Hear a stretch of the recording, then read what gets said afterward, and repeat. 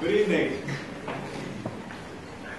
My wife says I have a loud voice, so I think I can get by without a mic. I'm Professor Pat Murphy, and I'd like to welcome you to the third Berges Lecture for the fall 2012. It's my pleasure to introduce Lord Michael Hastings to you.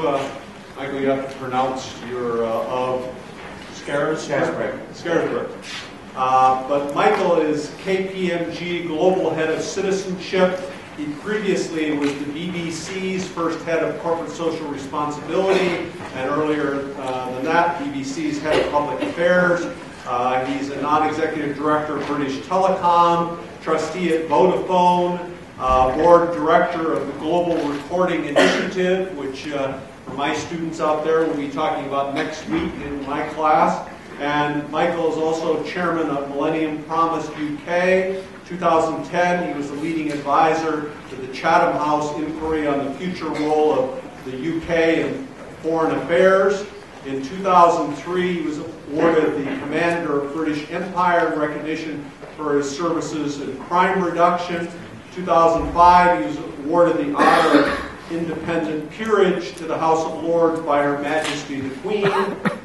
In the same year, he received the UNICEF Award for outstanding contribution to understanding and effecting solutions for Africa's children. So this is Michael's first trip to Notre Dame, so let's give him a round of applause.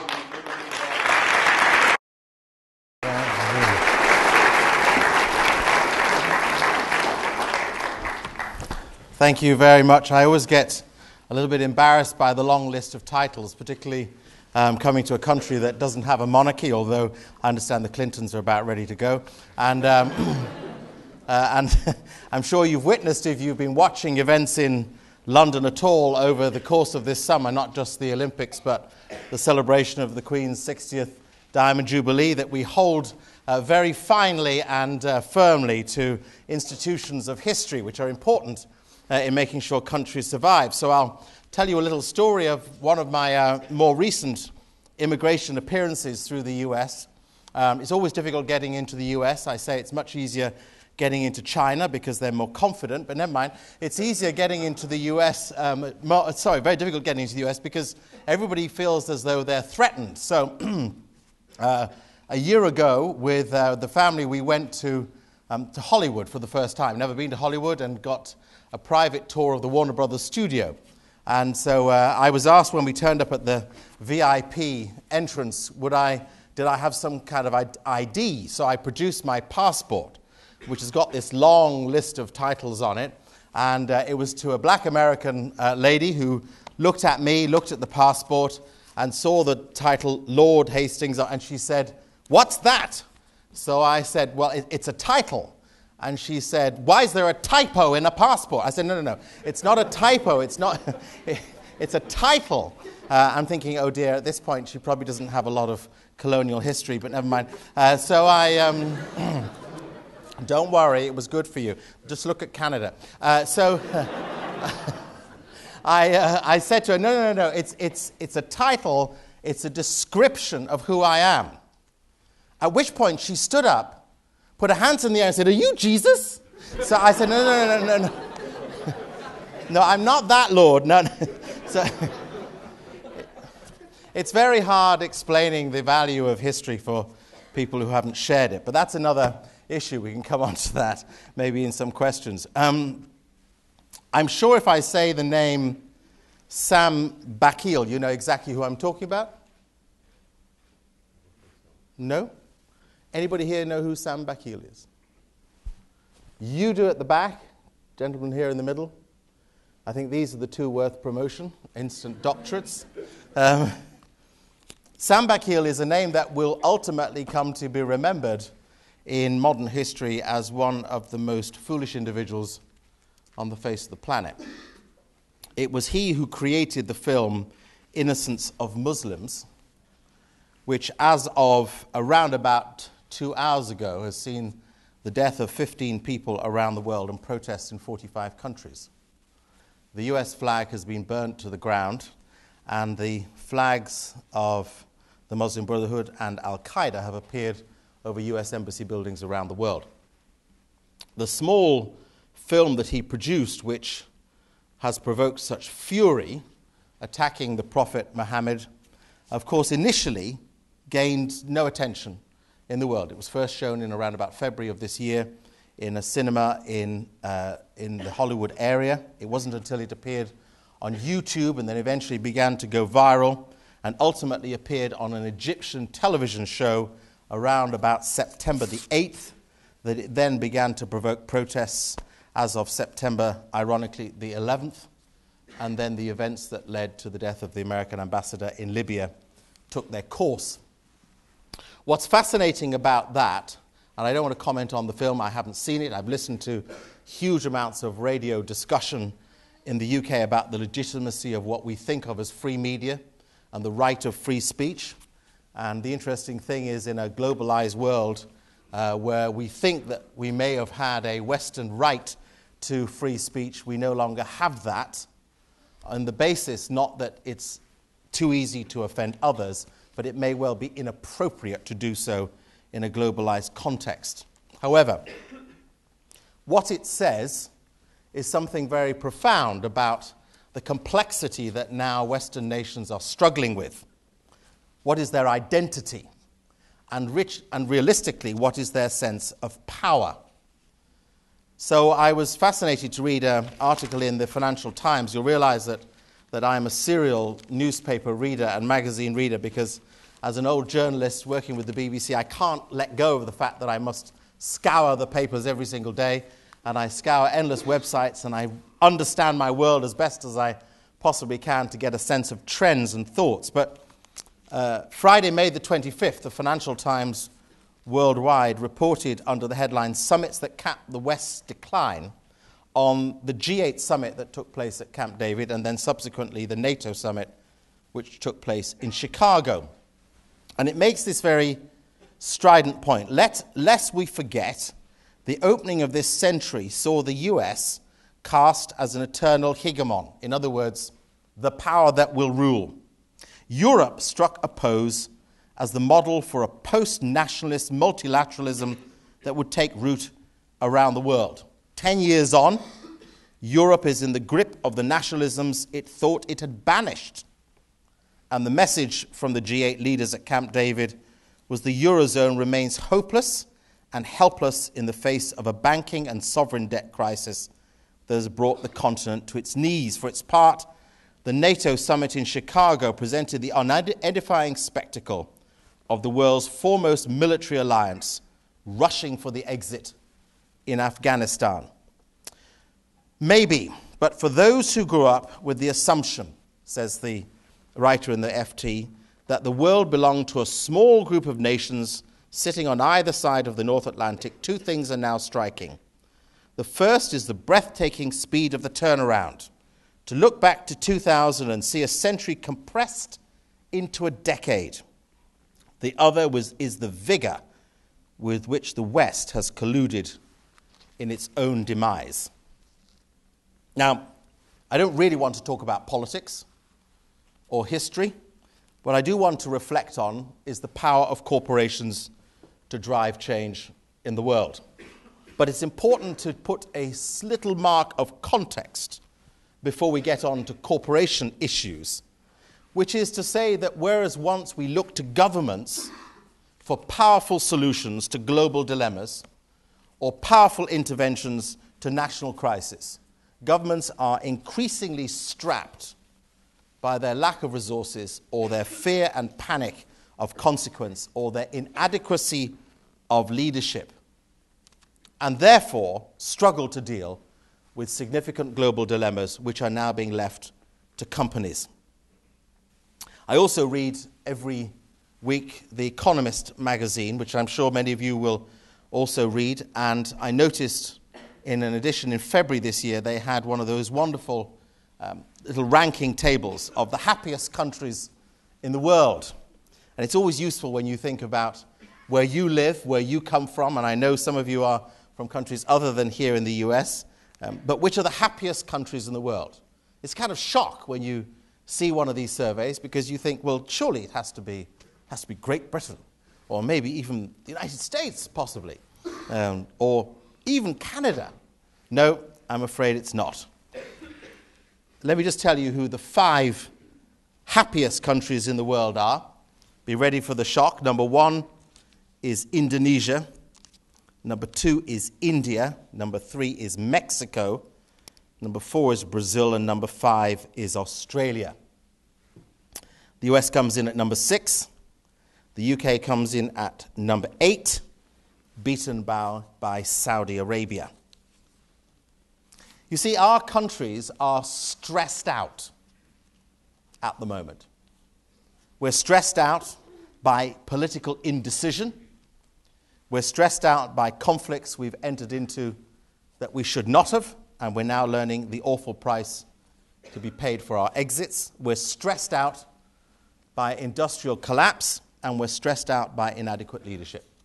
Our finances don't quite add up, and the pressures and problems in the world are upon our door, but we can't resolve them.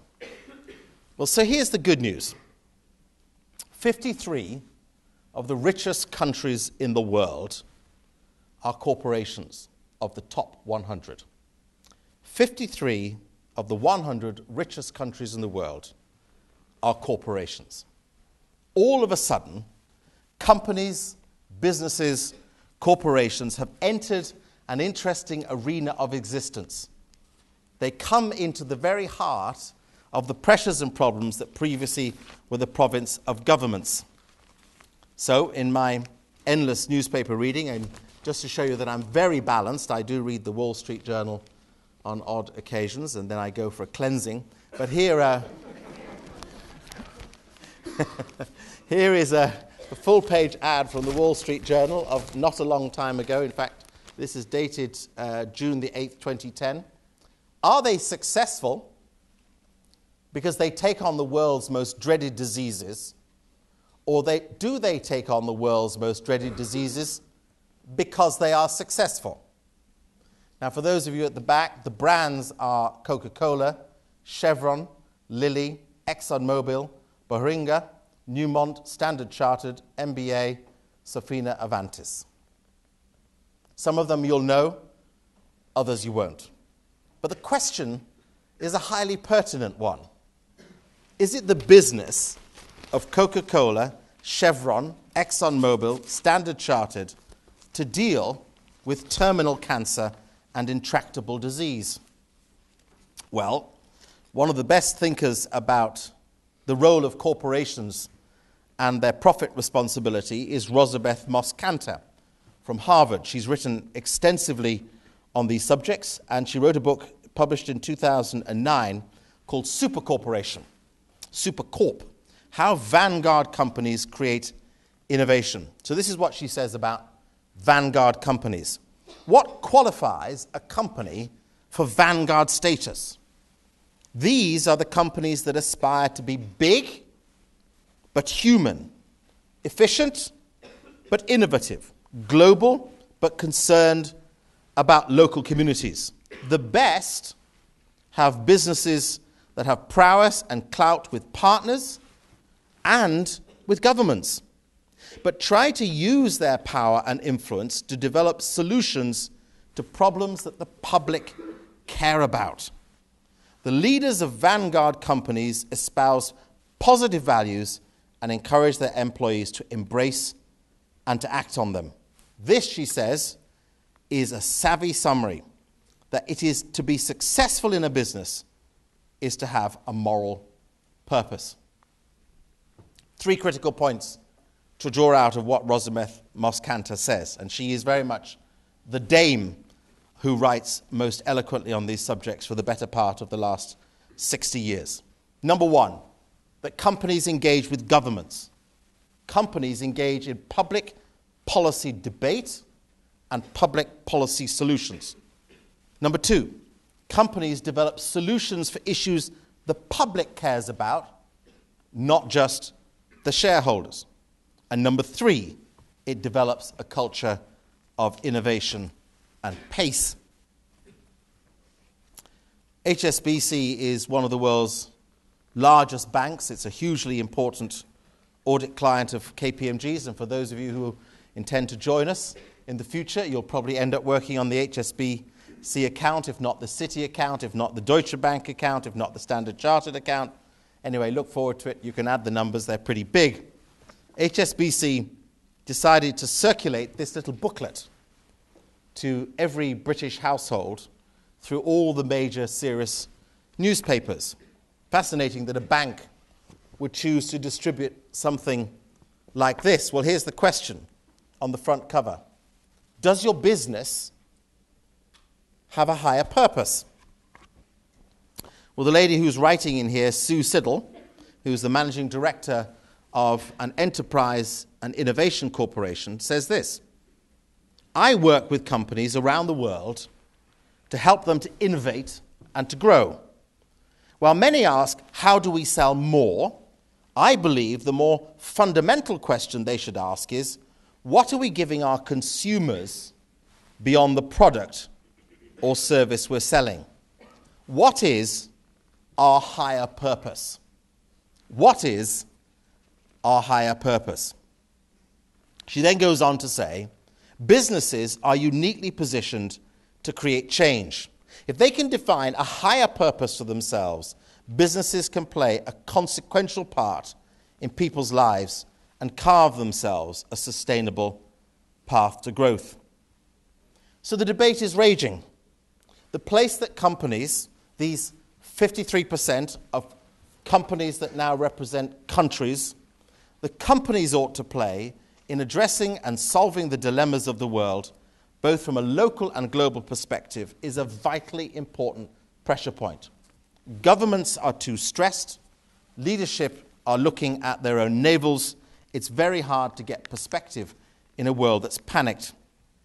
Well, I'm sure in your studies you read the Harvard Business Review much like you would the Bible.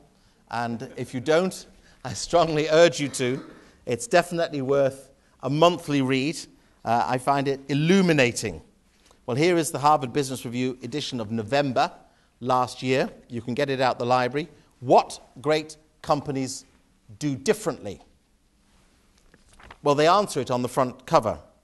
Great companies create value for society, solve the world's problems, and still make money. Now, how easily does that sit in your paradigm of business ethics or economics? Let me tell you that the thinking that is now becoming acceptable in this range of both Harvard Business Review academic research, the new models around capitalism, and the insights written recently by Dominic Barton from McKinsey's about the role of restoring responsible capitalism to the core of our social model are best understood outside of the West, ironically more clearly in the East. Interestingly, that is driven to a large extent by a spiritual foundation. It's partly the reason behind, and this is a longer conversation, the reasons why Indonesia and India are happier, despite the complexity of their societies, than the UK and the United States. But here in Notre Dame, you are a university with a spiritual foundation. So, let me turn you to an interesting example from the East. Here is a full-page advertisement in the Global Financial Times taken out by a company headquartered in Indonesia. It actually has operations all over the world: Malaysia, Australia, China, the United Kingdom, Japan, Singapore, etc. This is an advertisement to congratulate their chairman and managing director for winning an award, the Oslo Business for Peace Award, of course, which is a Norwegian award distributed to its chairman and chief executive last year. And so the company decided to take out a full-page advertisement worldwide to allow the chairman and chief executive of a company which includes cement manufacturing, construction, hotels, Wessex Water in the UK, village construction in Japan, power construction in Indonesia, in Malaysia, communications, land and business development, a whole range of interesting conglomerate business issues. And the chief executive makes his point stridently in this article, advertisement. He says the world we live in is gripped by short-termism. In fact, he uses the word worships. Our global economy is driven by instant reward, quick fixes, unethical gains. We forget at our peril the world was on the verge of an economic Armageddon in 2008. Had it been a total collapse of the world economy, not only would all of our hard work be wiped out, its impact on the poor and the disenfranchised would be unimaginable. He says then we desperately need good governance, the rule of law, transparent regulatory frameworks in the global economy to rebuild trust and regain moral integrity. We must promote courageous and responsible leaders to high places, and national governments will gain tremendously from following suit. We must restore the balance between the market and the state, between individualism and the community, between man and nature, between means and ends. Now, I don't want to tread on private political grief here in the US. I'd love to, but it wouldn't be appropriate to do that, and I might end up offending far too many if I were to do it. But I think, like every time at which elections come, there are difficult and, in reality, ugly choices to be made. How much, in a modern globalized world, should the market rule on its own? To what extent should a social model predominate weak economies? But here's the more pressing opportunity. Not the divide between one side or the other, but the middle, which allows those in business and a thriving economy to determine their own route to engagement. Not the opposites painted by two political dramas, but instead a responsibility driven by their power. On September the 13th, 2009, a remarkable man died, and his obituary was carried in the Times newspapers in London and here across the United States, a man I'd never heard of before, an interesting man called Norman Borlaug. I'm sure if you want to Google him later, you'll find out an awful lot about him. Norman Borlaug, B-O-R-L-A-U-G. Norman Borlaug was an American agricultural scientist who in 1970 won the Nobel Peace Prize. He was an agronomist. He spent his time trying to understand how to increase wheat yields and increase harvest productions. Well, he became the man who was absolutely known as the grandfather of the Green Revolution. He was the man who first began to work in 1943 with the Mexican government on how to increase the yields of their productive feed crops in order that they could grow their population and feed them consequently. Well, he also worked extensively in India, and the Indian agricultural minister said of Borlaug at the point of his death these powerful words: "A debt of gratitude is owed to this outstanding personality who helped to forge world peace and save the lives of 245 million people worldwide." Now that's something worth putting on your tombstone, rather than just, wasn't he a good dad? Or he cared a lot. No, instead, not only did he forge world peace, but he saved the lives of 245 million people. But here's the key. Borlaug's research, which began in the 1940s and led ultimately to a revolution in agricultural production that allowed Mexico to become what it is now, a booming economy in the G20 range, and also has brought India to a large extent in the modern world capable of feeding most of its own people, was funded by the Rockefeller Foundation. Were it not for the fact of highly profitable oil and gas exploration in the earlier part of the last century, the poor would not be fed. It was not the business of governments, it was the power of corporations. Here's another example. One of the world's largest drug companies, GlaxoSmithKline. Front page of the Times newspaper in London just a year ago, drug firms cut vaccine prices for the third world. And then here the article by the chief executive about how pharma, he says, big pharmacies will help the world's poorest children. A piece then underpinned by a further business article in the Financial Times saying that European drug groups do most for the poor. And when you think about the interconnectedness between poverty, health, and profit, you wouldn't necessarily line up companies like Merck or Novartis or Roche Holdings or AstraZeneca or even GlaxoSmithKline and say they're in the front row of poverty alleviation and healthy future societies and communities. You tend to think naturally this was the business of the United Nations or UNICEF or the World Food Programme or World Vision or some other NGO. But companies increasingly say, as Andrew Whitty, GlaxoSmithKline's chief executive, says, long-term value creation comes from keeping in step with society. I don't want to look back and say that I was in a pretty unusual position to improve healthcare around the world and didn't take advantage of it. So what precisely did GlaxoSmithKline do? Well, very simply, they decided to release the licenses held for their particular drugs that dealt with HIV-related causes and also with certain aspects of diarrhea and malaria, to release the licenses for those drugs to be produced at local national level in the poorest countries in the world at cost, not to be produced at the profit levels distributed from Western production centres. In other words, they created a model that allowed the availability of healthcare become appropriate to the economy where it's most needed. Here's another example. This is a magazine that fell out of the Financial Times a few weeks ago, Boldness in Business.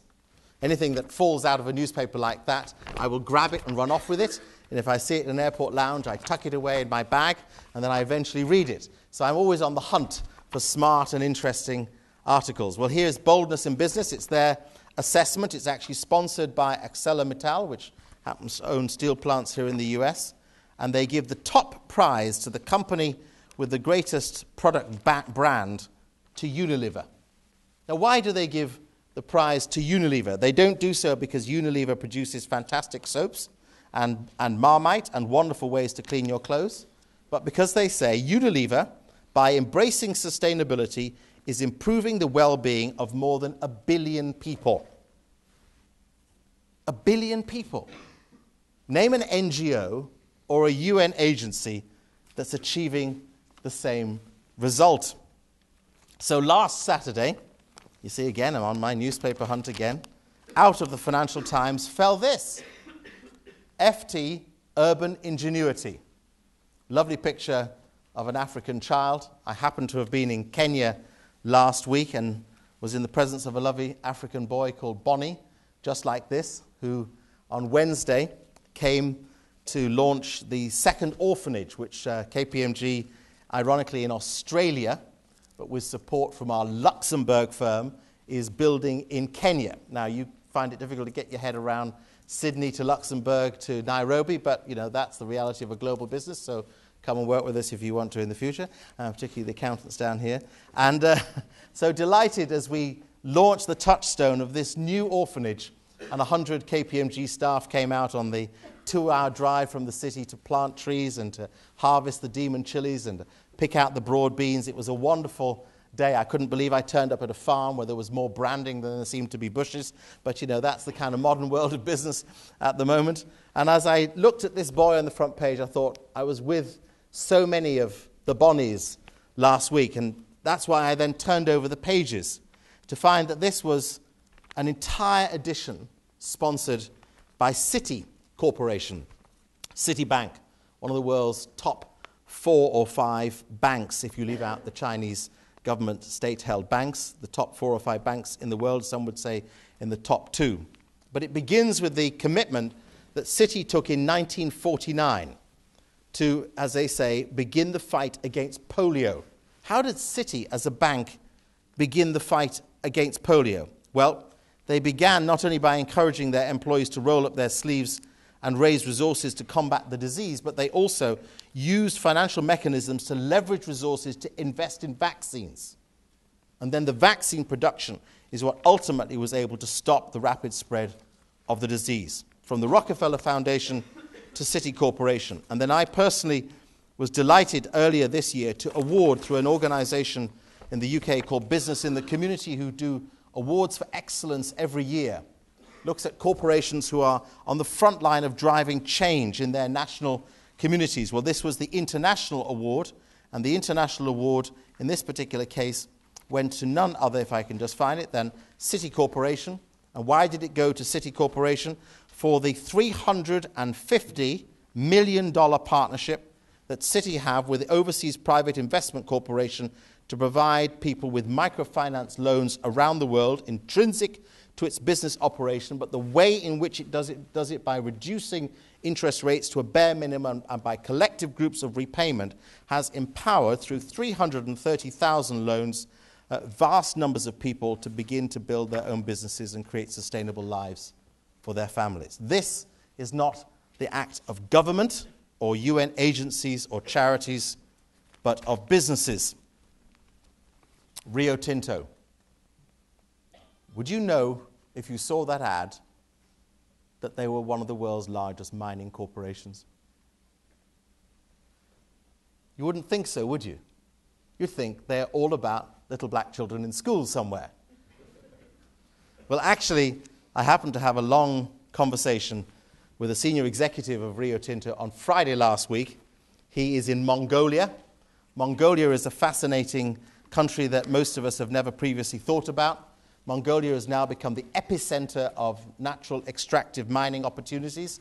It has more mining wealth to be found in it than, apparently, apart from Afghanistan, than most of the countries of Africa and Asia combined.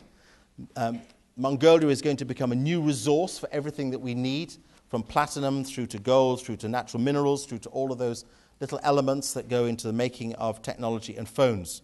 So Rio Tinto is establishing a huge new operation in Mongolia. It has sent its director of corporate citizenship ahead of its investor group to make sure that it as a business, and I had a long conversation with Andrew McLaren from Rio Tinto in Mongolia on Friday morning, to make sure that as a business it builds the infrastructure of the community before it gets ahead with the process of mining. In fact, the mining operations won't happen for at least 2 to 3 years, while the community is built up into a place where it believes with confidence it will thrive as a result of the economy of Rio Tinto around it. I'm just giving you a few little examples. This one, again, from the Financial Times. Heineken, which I'm sure many of you know produces alcohol. Heineken plans schools for Haiti. The world's third largest brewery is hatching plans to build schools and hospitals in crisis-torn Haiti. John Nicholson, who's president of Heineken America, says corporates have got audit structures and management that can run and cost projects very well. That's what corporations add to charities. He goes on to make the point that it's very difficult for entities like the World Bank and for charities to take on major collective infrastructure problems together, but corporations can make that profound difference because they choose to do it. Would you associate Heineken with schools and hospitals, other than when people are too drunk they need to go to them? But you wouldn't naturally associate them in that two-body piece. Why should they do it? Other than the fact that it is an important example of responsibility. And this one here, Procter & Gamble, the world's biggest consumer goods company, has put the heft of its 9 billion Pampers diapers brand behind a campaign conducted with UNICEF to help protect 100 million women and babies from tetanus. And on and on and on I could go. The examples are labyrinthine. Let me just show you this last example because I love it for what it says about a company that you'd never expect. A little-known brand called Chevron. I'm sure you know Chevron. It's an American corporation. I recently visited their headquarters in San Ramon, California. They're an important advisory client of ours in KPMG. We're working with Chevron at the moment to bring added value to their social impact work around the world. They're spending many, many hundreds of millions of dollars. What does the advert say? We build the world's 5th largest company. We help to build 50,000 smaller ones. Investment, very practical, very financial, skills development. Every single week in pretty much every major newspaper in the world, there is an advertisement from Chevron telling us, importantly, of the vital work they do on environment, healthcare protection, and business development. So, can companies tackle the problems of the poor? Can companies engage in one of the most difficult and intractable issues that faces our world? Well, if there are two big issues that trouble our world more than anything else, in addition to continuous conflict, it is, ironically, the pressures of the environment and the crippling demand that environmental degradation brings on the poorest communities, and the legacy still of unresolved and continuing poverty in some of the world's most fractious and conflict-ridden countries. There is still too much poverty unresolved and unaddressed. Far too many people go to bed destitute and hungry every single night. I flew over today on an American Airlines 767. I could have flown on a 777 or a 747. But while I flew successfully from London to Chicago, it's worth remembering that tonight 60 equivalent airplane loads of people will crash and die because their stomachs are empty. That's how many children and adults die every night in our world for lack of everything that we take for granted. Here is a startling and ugly figure.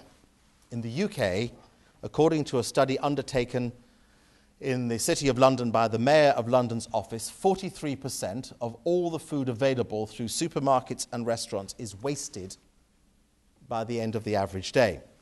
According to Mayor Bloomberg, the figure is roughly 52% in New York.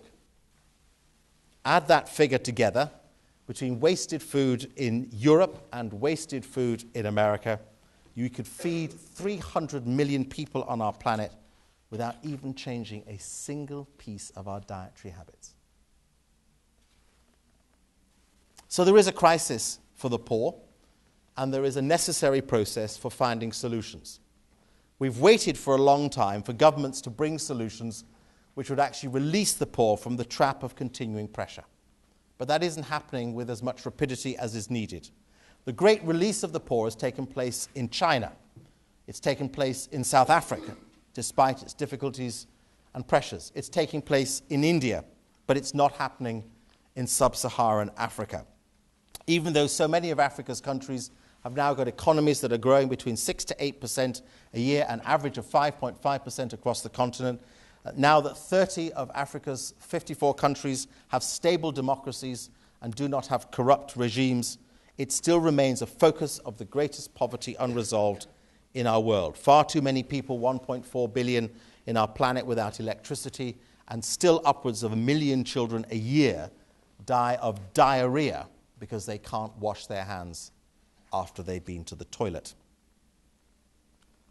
So it can be for companies, the Unilevers, the Chevrons, the KPMGs, the Coca-Colas, the multitudes of corporations worldwide, to attack these issues and to attack them with determination. While I was flying over today, I read what looks like an extremely tedious document, in fact it is, called Horizon 2025, produced by a think tank called the Overseas Development Institute. But there was one challenging paragraph within it. I read these things because I like to think about them all the time, but it's an assessment of what it calls creative destruction in the aid industry. And it has a challenging paragraph which looks at the balance of what remains unresolved resources for the poorest people on the planet and how can they be found. It extrapolates from 2012 forward to 2025. And they say this: we estimate that by 2025, the global poverty gap to be $166 billion. $166 billion, of which $35 billion could be filled by the domestic resources of recipient countries, leaving $131 billion, or 0.3% of donor country GDPs, to be filled by international assistance.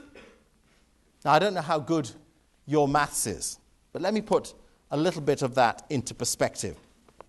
Even if you do, and as they go on in the next paragraph to say, if you double the figures required and you assume that $317 billion is required to resolve the problems of unresolved poverty by 2025 in our world for the 2 billion people who go to bed destitute and hungry without electricity, water, or educational support every single day. Can we meet that demand within the soundness of our existing economies? Well, if it's $317 billion, that $317 billion by 2025 represents half of what the US spends on defense in any single year. It also represents, according to Time magazine's edition last week, half of the money wasted on unnecessary healthcare in the public and private healthcare systems of the rich world. According to Bob Geldof, who was one of the active campaigners for the relief of debt in 2005, a successful campaign underpinned at the Gleneagles Summit by then former British Prime Minister Tony Blair, it takes less than half a stick of chewing gum per person in the United States, Canada, and Western Europe to solve this intractable problem. That's the scale of the sacrifice. So how do we get that from those figures to the delivery to the opportunity? If governments are stressed and United Nations agencies feel conflicted and we're bound in by insecurities on too many fronts, who can take the front line? Companies. Companies can lead the change. Companies can have the values. Companies can determine the wherewithal. And companies can make the radical steps to move forward. Companies are the ones with the willingness to make their values work on the ground with global supply chains and global impact opportunities. It is a chance now at long last for the paradigm shift to take place, for companies to rise to the fore, to engage, yes, with governments and NGOs on the fight for a new civil society, but for companies to set the pace because we have innovation and the power of investment, because we have scale and strength and presence and supply impact, because companies have people with values in a modern world that believes in a responsible capitalism that will work for our world in the future. I want you to believe that it's possible, rather than to become conflicted in your own mind by the pressures of what seems too overwhelming. I love final quotes, so I'm going to give you a final quote, conscious that most of you, with the exception of a few that I've noticed in here who've already begun your devolution rather than your evolution, that most of you are in the stages of your life where you're only ever thinking about the future. But here's an interesting figure that came out of from an organization called Net Impact, where there's some people I met recently last year from Net Impact, which I found very challenging. A survey Net Impact undertook in the course of the last year asked students what they believed at the end of their period of study, either as undergrads or as postgrads, about their capacity to lead change in their world. At the end of their period of study, over 75 to 78% of students were convinced that once they'd left university and once they'd gone beyond school, they would continue to fight for transformation in their world. They'd become moral men and women, go into business and fight for values. Within 5 years, that figure had fallen to 54%. And within a further 5 years, it was less than 30%. People lose the will to fight. They become consumed with the problem that has consumed our countries, consumerism. So if you're not to lose the fight, and if companies are to have men and women like you come into the core of their being and determine themselves that they will begin and lead the charge for transformation, which is justice for the poor, which has to begin with our attitude of equal share and shared value, then you must hold very critically to what this quote from General Douglas MacArthur encourages us to believe in. Youth, he says, is not a period of life, but it is a state of the spirit, an effect of the will, a quality of imagination, a victory of courage over shyness, of the liking for adventure over the love for comfort. It is not because we've lived a certain number of years that we grow old. We grow old when we abandon our ideals. Age wrinkles the body. Quitting wrinkles the soul. Youth is measured by the capacity for faith, by self-confidence, by the strength of hope that you've got. We are as old as the size of our discouragement. Thank you very much for your attention.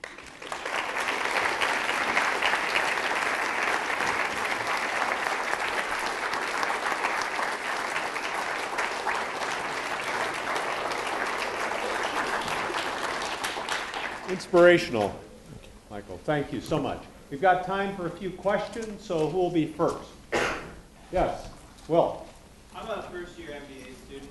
I was inspired by what you were saying there at the end, where we need to believe it's possible. And I actually came to business school because I do believe that it's possible for business to lead transformational change in this world. However, it's frustrating to find a path when there's a lot of pressures on us to, figure out a career that will help the university, help us, and I'm just wondering what recommendations you have for somebody that does believe that business can make that transformation in terms of following a career that will get you in places where you can make decisions that will make that change. Well, I could be flippant and just say all of you should come to KPMG, but never mind. I won't be that flippant, although it's a very good recommendation. There are now enough serious corporations on every side of the Atlantic and the Pacific, north and south, that now believe enough in the intrinsic importance of value creation by supporting stakeholders and not just shareholders. There are enough now to choose well. But it'll be a fight to begin with. Because the issue, and I have a daughter who's 26 who's working for a major law firm, and she's struggling with a law firm that has the right values on the front, and yet she's working till 3 o'clock in the morning for client interests and struggling with how she matches those two things up. And she says, it's easy for you, Dad, because you've got to where you can make the decisions. I'm just told what to do. And I see the pressure. So here's the answer. The answer is very simple. When I was in Kenya last week, the person I was with from KPMG, who's an auditor from our Sydney practice, who's now moved to work in our infrastructure practice in London, but our global infrastructure business, is 26. He started this NGO in Kenya when he was 21. He's built it up to be an international organization and gathered resources from around the world to empower the ability of sustainable orphanage creation. In other words, what's produced on the farms funds the orphanages. So there is no need for aid involvement. It's entirely business-driven process.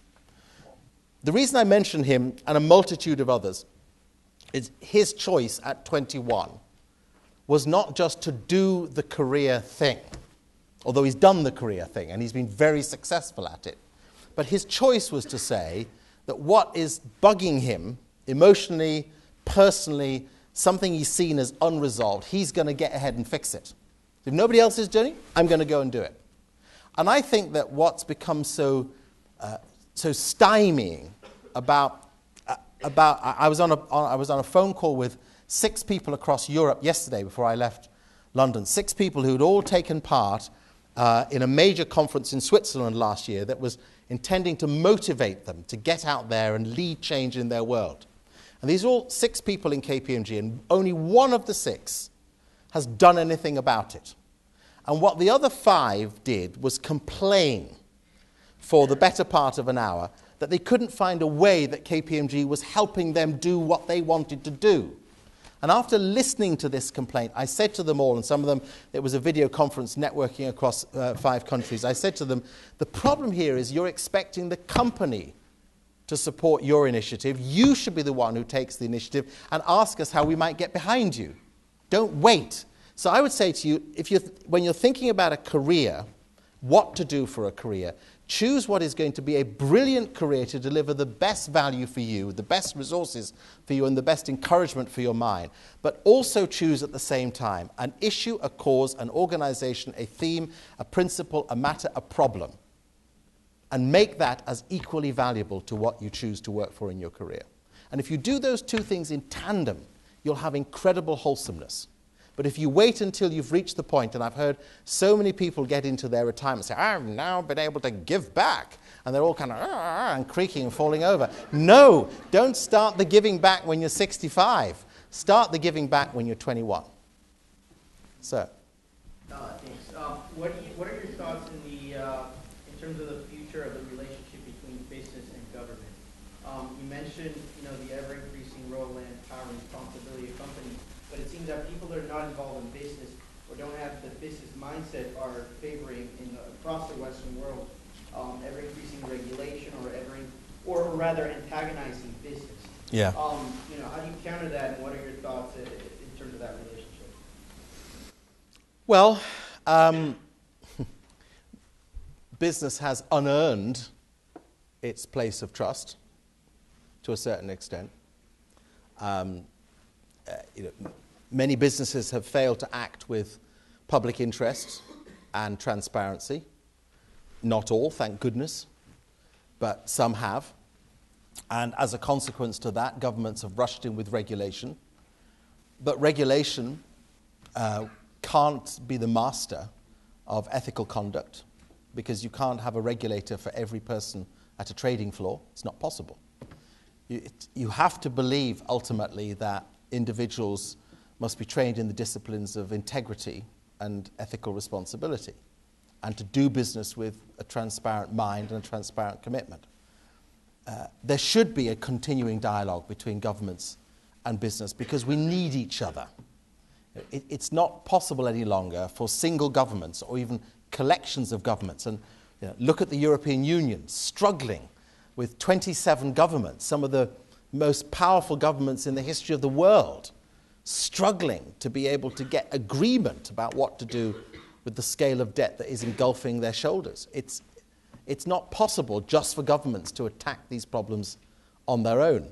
And even when governments have the will sometimes to want to address issues like, for example, intractable long-term poverty, you sometimes get public reactions which are all about, shouldn't charity begin at home? Shouldn't the aid resources be for the interests of national countries rather than for international countries when there are perceptions of corruption and bad practice? And so hard for governments to take radical steps. And this is where corporations need to step up. And I'll just give you one little example, which is an example of, for which I say thank God for the Unilevers of this world. Not only is Unilever standing out as a corporation of enormous pride and impact, but track back to the period of time in South Africa under the apartheid rule, when the regulations of the then government prohibited international companies from employing black indigenous workers at management level. Unilever broke the regulations of government, employed black managers, and broke the paradigm, and continued to be successful.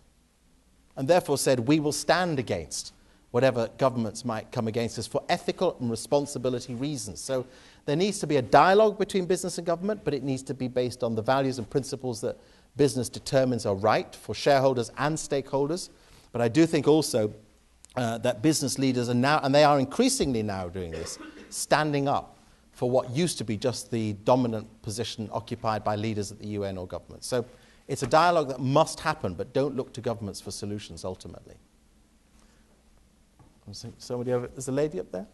What's the benefit to the companies to be socially responsible? What's like their motivation that they should do it? Well, I'll give you a little KPMG example, then I'll broaden it. In July this year, exactly a year on from July last year, I went to visit a little island called Pemba, off the top of Zanzibar, off the coast of Tanzania. And it's at the top right-hand corner of this little island of Pemba is a village called Mishwela, which got 7,000 people living in Stone Age prehistoric existence. I went to visit them for the second time because 18 of our KPMG countries, including the US and including KPMG in China and Germany and KPMG in the Oman and Saudi Arabia, have all taken on a financial commitment to turn this village of 7,000 Stone Age people, Stone Age living, into a relatively modern enterprise opportunity for the people who live there. A year ago when I went, nobody had a mobile phone, there was no electricity, there was no sanitation, there was no clean water, there was no schooling, there was no maternity clinic, there were no doctors, there were no nurses. A year on, all of those things are in place, apart from the maternity clinic which started construction. And people have often said to me, why are we, an organization that has got 150,000 people with a $22 billion turnover in 150 countries, why are we interested in 7,000 people on a tiny little island off the top end of Tanzania that nobody's ever heard about? And there's a very simple answer to that. Because we can be. You see, if you look at what is the economic reason for companies to do socially responsible engagements, commitments, and involvements, you can come up with all sorts of fancy ideas about improving retention, which is certainly true. You can talk about improving motivation, which is certainly true. You can talk about adding in brand value, which is certainly true. You can talk about reputation, which is certainly true. All of those things, which are tangible and intangible, have got a dollar value to them. But there is a more important principle beyond that, which is that if you are big, successful, profitable, and values-driven, you have responsibility. And responsibility takes you to the people at the farthest edges of need, which is exactly why Heineken should build schools and hospitals, why KPMG should be involved in a difficult village off a tiny island off the edge of Tanzania, exactly why Coca-Cola is running in 96 countries around the world water purification and support systems which are nothing to do with the sales of its drinks, but everything to do with the supply of sanitation. Why, for Unilever and a multitude of other corporations, the fight for environmental sustainability matters so much, because intrinsically they have the power to deliver the difference. There is a moral reason, but there is a whole set of measurable economic reasons. And we have to hold the two things in tension. I think that's an excellent place to end our deal with the students. It's 1 hour, but I'm sure Michael will stick around to answer any individual questions you have. Please join me in thanking him profusely.